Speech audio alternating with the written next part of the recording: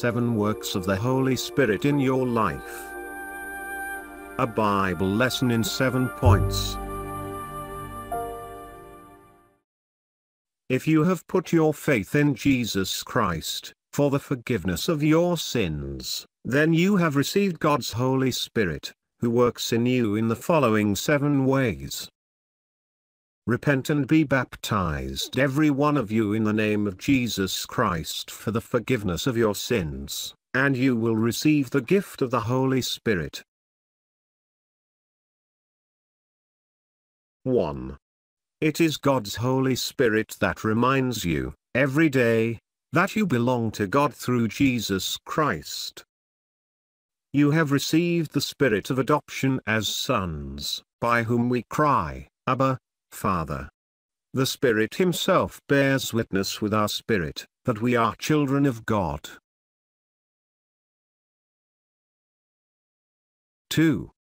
God's Holy Spirit is transforming your personality, by bearing His fruit in you.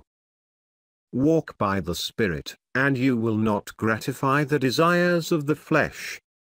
The fruit of the Spirit is love, joy, peace, patience, kindness, goodness, faithfulness, gentleness, self-control. Against such things there is no law.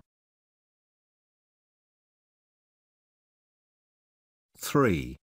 God's Holy Spirit frees you from filthy behavior that displeases God, by His power at work in you. This is the will of God, that you abstain from sexual immorality, that each one of you know how to control his own body in holiness and honor. For God has not called us for impurity, but in holiness, God who gives His Holy Spirit to you.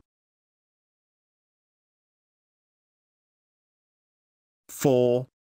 God's Holy Spirit grants you gifts that enable you to serve others effectively.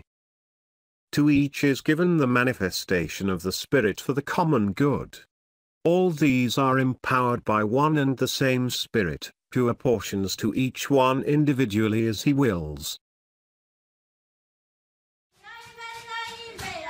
5. God's Holy Spirit fills you with Himself in the midst of your community of faith.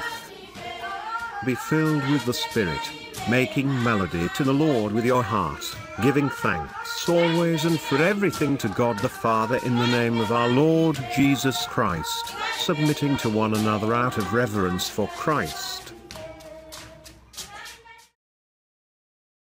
6.